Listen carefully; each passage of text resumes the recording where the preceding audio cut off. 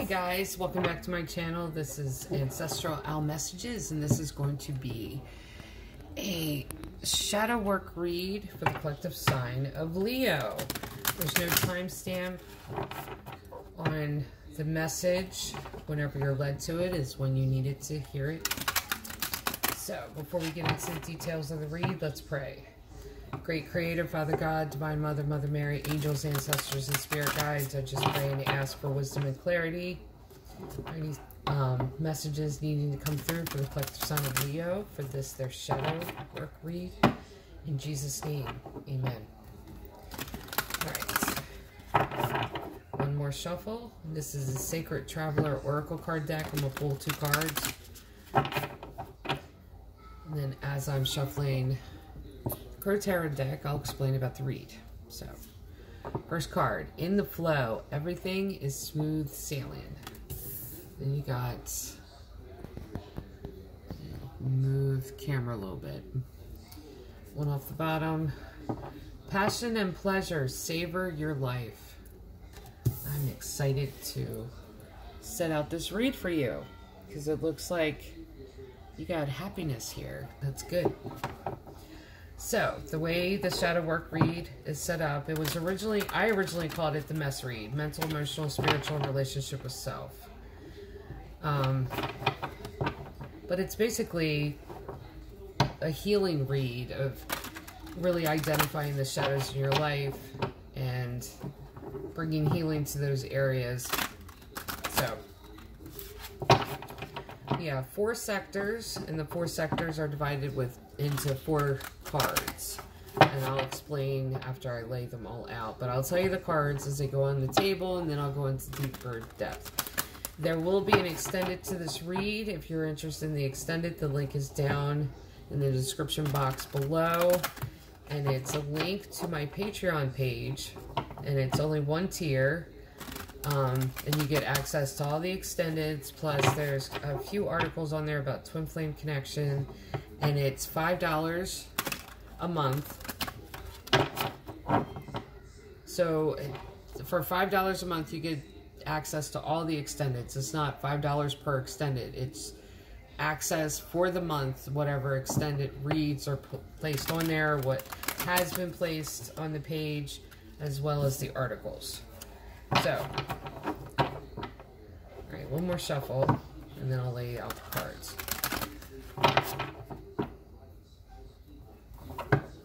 Alright, mental, Tower. First card out. 6 of Wands, Queen of Wands, 7 of Cups. Emotional, 9 of Pentacles, Hierophant. Aries got the Hierophant in that same position. The Emperor and Chariot. Spiritual, Page of Swords, 6 of Pentacles, Ace of Swords, Page of Cups. Leo, what is going on here? Relationship with self, 4 of Swords, Lovers, the Devil, and 9 of Swords. Okay, Leo, here we go. This is the face that the world sees. We all have the image that we present to the world. This is at the heart of the matter. This is hidden in shadow. Shadows appear throughout the read, but this is what's hidden. It's almost like it's behind the veil. It's behind this shadow that you may be dealing with. And I see the Devil card here in the Tower, so there is a few shadows that need to be healed, but you are healing. Okay, so the face that the world sees. And as I pull them, I'll explain how they see this. Mentally, the Tower. The Tower isn't always a bad thing. The Tower is just removing blockages from our lives. Now, the reason that the world sees this, and what is meant by the term the world when it comes to a read, is that your social circle sees this. The way they see this tower moment that has happened mentally is that you're probably talking about it, or it comes up in conversation. This is what they see. And I feel like this is a relationship that ended. There was a split here. There was some kind of disconnect between you and another person. Now, at the heart of the matter, though, which kind of is interesting, because at the heart of the matter is Six of Wands and Queen of Wands. Queen of Wands is fiery energy, fiery, passionate energy of basically, it's Sagittarian energy, and we can embody the different energies of different zodiac. We can.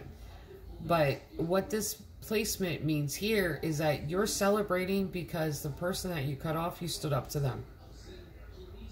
Sagittarius, each of the fire signs have like this grace surrounding them because it's their passion comes out in their words, in the way they communicate. So this is like, this was a long time coming. So you're celebrating the end of this relationship. This person that you just kind of cut out was not good for you. Really weren't. But the world is seeing this. Like your social circle is seeing that, oh, this ended. They may be misinterpreting the fact that you're talking about it. And the reason you're talking about it is because you feel like you've gained victory and finally put a stop to someone in your life that was using you, manipulating you, stuff like that. Now, these four up here, which is what the world sees, it could also, there's in some reads where it comes across like it's misinterpreted because the world sees one face, or your social circle may misinterpret what you're saying to them or what they're seeing. They may think that you're at the end of your rope and you're secretly applauding yourself. And this is how this is coming across, because you're patting yourself on the back for this. And that's good. You've set up healthy boundaries with this person. You've cut them out. What's hidden from view, though, Seven of Cups. This is in shadow. This is confusion. This is something that you need to face. Seven of Cups is so many choices, so many options that it confuses you. You may need to face this and let it talk to you. The way that you alchemize shadows to light is that you let them speak, because they're essentially a part of you. And that's where you get to the healing. I feel like there's confusion surrounding this, because even though you're applauding yourself for standing up to them and really being in this Queen of Wands energy where you set them straight and you told it like it was, I still feel like, and see, that's what may be that the world is, your social circle is hearing, is that I feel like the shadow that you need to face is that you're doubting yourself. It's almost like you're sitting down and saying, maybe I could have handled this a different way. Maybe I didn't have to be really harsh about it. Maybe they were getting ready to come around. What if I told them off and sent them packing before they came around? Before they figured out that they were acting this way. So I think there's confusion here. And I really feel like that. I feel like that's the first shadow that you're going to have to be facing here. To heal. Let it speak and explain to you. The way that you, and I'll explain this too. The way you heal regret is that you go through the different scenarios of acting differently if you regret acting a certain way. But in the different scenarios, you let the movie play out until the end. The movie in your head of the different scenarios. Then you judge for yourself which scenario would have brought you to the person that you are now, would have been better of any other choices. Then you take that as wisdom and you carry on and you make better choices later on. But in the scenarios too, you may find that the person that you are now is much stronger than if you had taken other options. So you can heal regret. That's how you heal regret. But I feel like you're confused about this. Like, maybe I should have given them another minute. Maybe I should have given them another chance. And it's kind of lingering. That's a shadow that needs to be faced. Emotionally, because any hit that we get emotionally, it's a spiritual hit because it will resonate in our energetic space, but we mentally go over it. Emotionally, though, Knight of Pentacles, this is what the world sees, is that you're handling it well. Because I feel like when it comes to mentally, you may have let slip sometimes of, did I do the right thing? That may have been a question to certain members of your social circle. And so this confusion has kind of slipped out.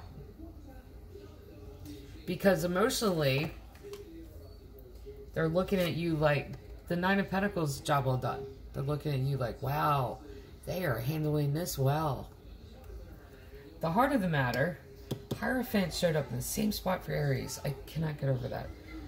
You have, and it's, I feel like it was the same two cards for Aries too. Was it the same two? Or no, it wasn't. You have the Hierophant and the Emperor. The Hierophant is catalyst of change. This is something that has happened that really provoked a change in this. This could also be going to someone for advice who gave you the advice to change the entire situation. And the advice I feel like they gave you was to stand in this Emperor energy. Don't take no shit from them no more.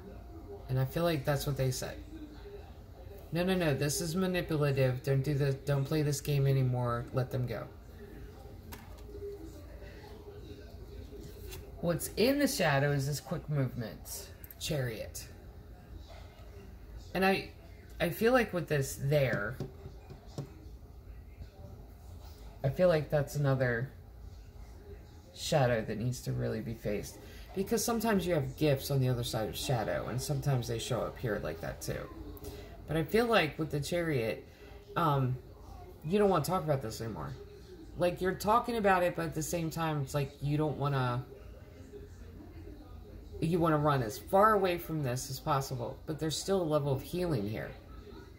This is almost like a moving on too quickly. That may be, and like I said, that may be another shadow to face of why are you trying to move on so quickly?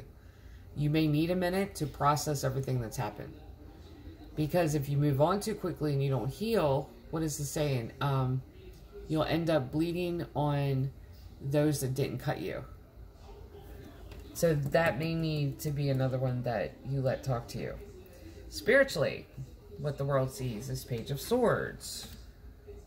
Now this is...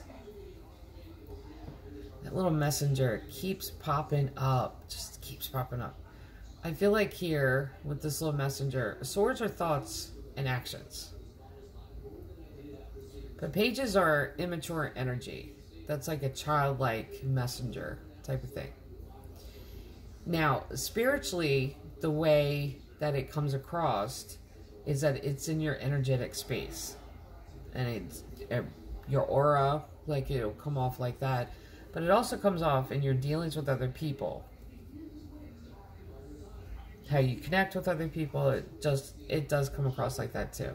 And I feel like too that this may be a misinterpretation here. That the world is kind of coming up with your social circle is coming up with their own conclusions that it isn't necessarily right. Because I feel like now it may be you talking about this and you going into details of what you said and the fact that there's a little confusion behind it. They may not interpret this as someone that's empathic, that wants to give people more chances than what some of them afford, like what some of them really should have. So they're misinterpreting this whole scenario as you acting childish, not even childish, but not exactly taking the higher road in this. When I feel like the only reason you're really talking about it is because you're trying to get to the heart of the confusion instead of recognizing it as confusion, sitting it down and letting it talk to you, and dealing with it.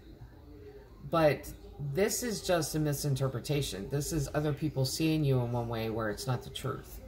Because at the heart of the matter, you have Six of Pentacles and Ace of Swords. Six of Pentacles is that community card.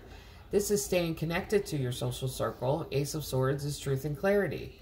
This could also be, spiritually, a new circle, social circle opening up.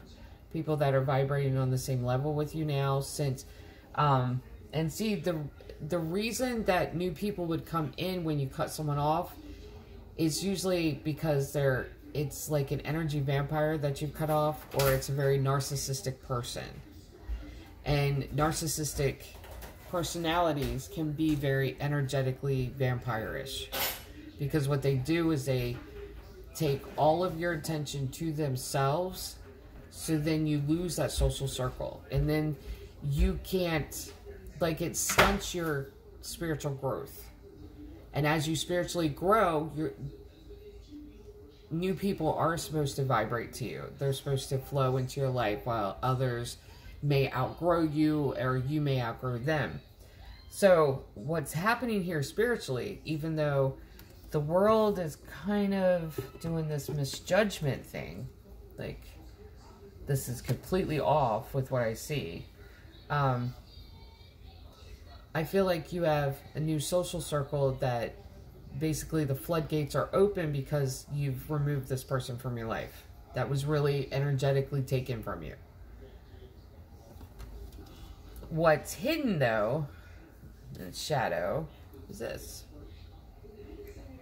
That's another shadow you have to deal with. Page of Cups. Now, I'm going to explain this shadow. And don't shoot the messenger. I'll explain it this way.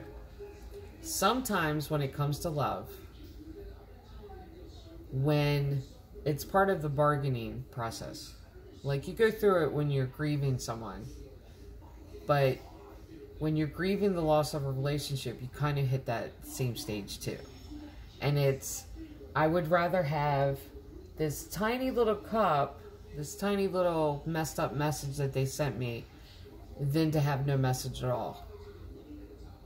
I would rather deal with the manipulation than deal with the silence. I would rather deal with the game playing than deal with nothing at all. This is also another shadow that needs to really speak. Because you're bargaining and you're settling. Like, this is second guessing yourself, but at the same time, it's like, I would rather deal with it than be alone.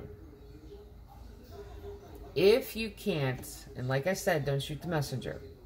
If you can't be silent with yourself, silent with your own thoughts, then there is a great deal of healing that needs to happen. If you can't be silent with your own thoughts, there's wounds that have been screaming to you or screaming at you for years. And that's why you really can't be like silent, to where, because each of your shadows want to speak to you. These wounds want to cry. They want to heal. They've been ignored. Like, it's that type of thing. And I'm not saying that this is your energy. I'm just saying that instead of bargaining or instead of settling, instead of saying, I would rather deal with this than not deal with anyone at all, because you have a fear of being alone, you need to let that speak to you too. Your relationship with self, what the world sees is Four of Swords. Healing, resting and retreating. I'm surprised that the Hermit card didn't show up, because this gives the air of your social circle sees you hiding. Like, sees you pulling back from them, even though you have this connection here. New social circle coming in. They kind of see you limiting yourself in that connection. This could be a misinterpretation too. The world does that. But the reason that it's included in the read is because it will give you an insight of how people are interacting with you. Because that's also another degree of healing. Now, at the heart of the matter with relationship with self is 2 cards that are opposite energies. And I kind of get it. I do. You have the Lover's card and the Devil card. This is the same energy as this one was. I would rather have the little games, or I would rather have the games, manipulative games, oh, excuse me, than nothing at all. That's that Devil card. That's the Devil energy. That is that shadow. And your relationship with self, you keep, like, it goes back and forth. Like, I would rather have this in this connection than not have a connection at all.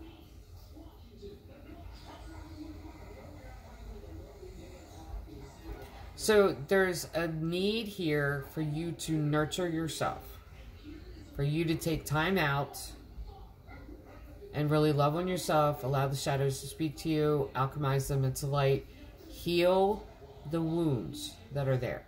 You have to heal them. You have to let them scream and cry to you. You have to face them. You have to name them in order to heal them. Because this is, it's almost like you have now this distorted image of love. And even a distorted image of yourself. And a distorted image of how others should love you.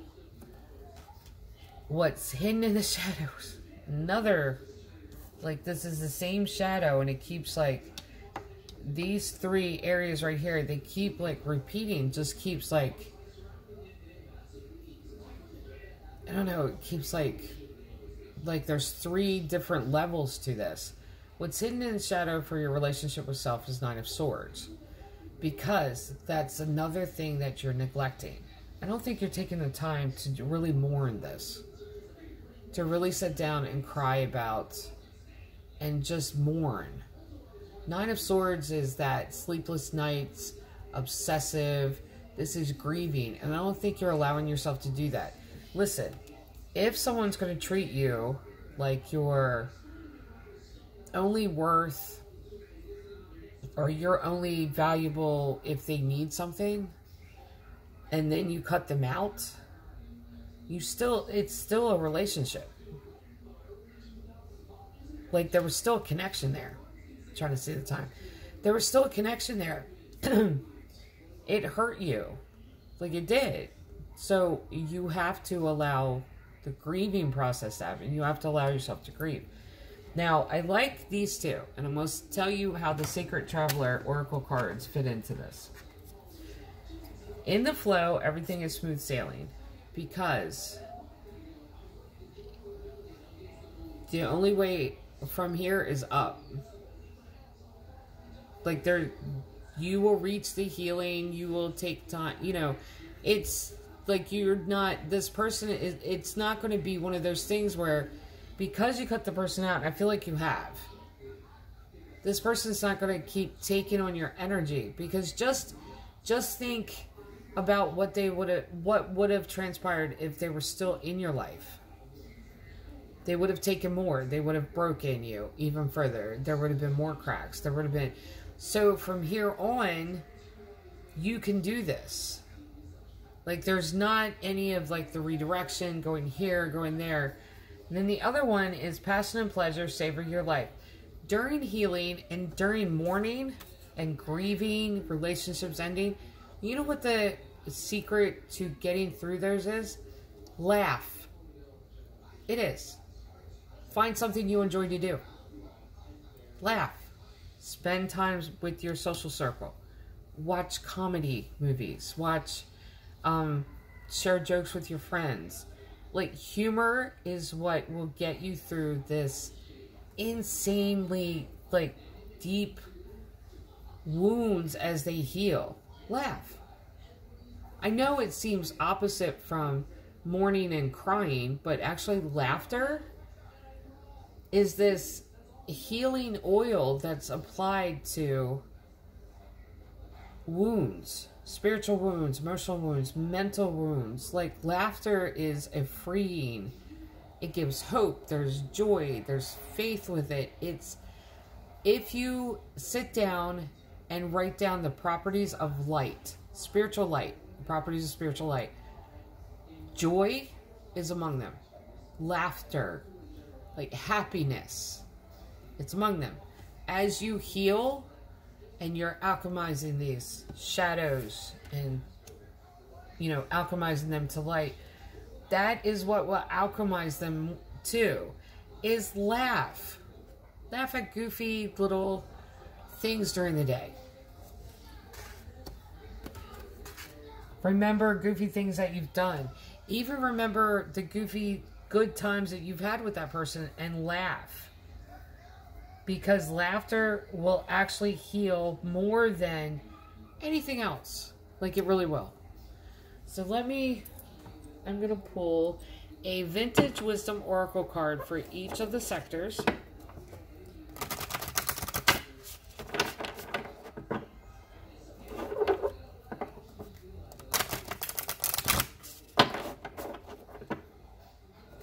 If you're interested in the extended read, there's an additional oracle card that's pulled, and then there's an entirely different spread where it gives you insight of your spiritual team that's helping you, different healing that's happening. Like it goes in depth. Okay, so for mental thought, I love it when the cards talk to each other. Like they have been, especially with this read. Watch, like, okay. Your thoughts bring healing too. So, I mean, pat yourself on the back for this. At the same time, admit to yourself and really change the pattern of your thoughts to where it's not, maybe I should have done something different. You know, stop second guessing yourself. Change that pattern in your thought life. Emotionally, truth. Well then, stand in your truth. Stand in the truth that you have. You're doing a good job. I mean, be truthful and honest of how you feel. That you're brokenhearted that this connection ended. That it couldn't have gone better. That it didn't go better. That you had to remove yourself from this person. Absolutely. Be honest with that. You know what happens? That's your truth. You're embracing your truth. You're standing in your authenticity. You're also facing these shadows. And you're turning them into light. Because just checking the time, it gets whited out by the cards. Another spiritual element of truth, or another spiritual element of light is truth. No matter how ugly or how beautiful it is. For the spiritual sector, it's wisdom. You see that owl there? Wisdom is applied knowledge. This is learning the lessons from this connection and applying them to your life and future steps. So for relationship with self, discernment, I love it. I love it. There may be a fear too. It may be like an underlying fear that you're afraid to jump into anything because you're afraid that the next connection will be like this. And it's not going to be. Because what ends up happening is that when you walk away from someone like this, when you walk away and you set up healthy boundaries from them, this is the gift you get in return. Because you're like, oh, if you're paying attention to the gift, some people don't accept the gift. And they just keep walking back into like the same situation over and over again. If you accept the gift, that's the gift you receive, is discernment. That way, if someone else with the same characteristics starts coming towards you or floats into your life, then you're like, oh, I know you. Go that way. I'm not doing that again. So, for the collective sign of Leo, this is the part 1 to your Shadowwork read. If you're interested in the extended, the link is down below and it leads you to Patreon. So, love and light.